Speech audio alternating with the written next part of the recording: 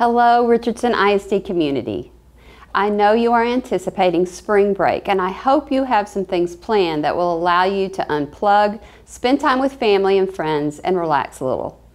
As we head into next week, our ISD schools will be closed, but I want to let you know that the health of our students and staff will remain our highest priority. Our health services staff will remain in contact with local health authorities in Dallas County, and as a district, we will continue to prepare for the possibility that cases of COVID-19 will occur. We will make decisions based on facts, guidance, and recommendations from health authorities and the Texas Education Agency. We know that many families and staff members intend to travel over spring break. To those with travel plans, it is imperative that you closely monitor and follow travel advisories and guidance from the CDC related to COVID-19. ISD will adhere to the guidance of health authorities related to quarantine and monitoring restrictions for students and staff who travel internationally.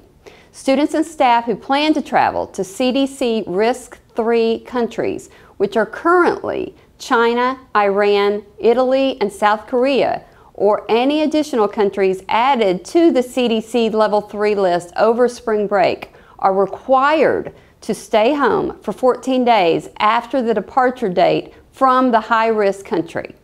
Let me reiterate, if you're going to China, Iran, Italy, South Korea, or any other country on the CDC Level 3 list, you're required to stay home for 14 days after the departure date from the high-risk country. If you're planning to travel internationally anytime from receipt of this message until the end of the school year, including cruises, please go to risd.org and fill out the survey form.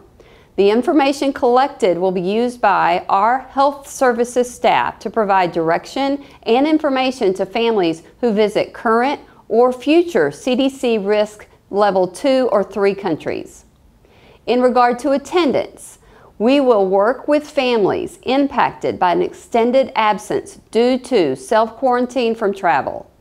ISD schools will continue to be cleaned at an elevated level and will receive an additional thorough cleaning over spring break. I want to urge you to use caution when in crowded places, use good sense and distance from others who are sick, communicate and/or go to the doctor quickly if you or others in your family begin feeling flu-like symptoms, and of course, wash your hands frequently. We remain committed to keeping you informed about ISD's preparations related to COVID-19.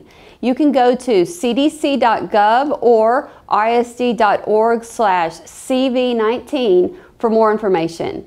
Thank you all so much and be well.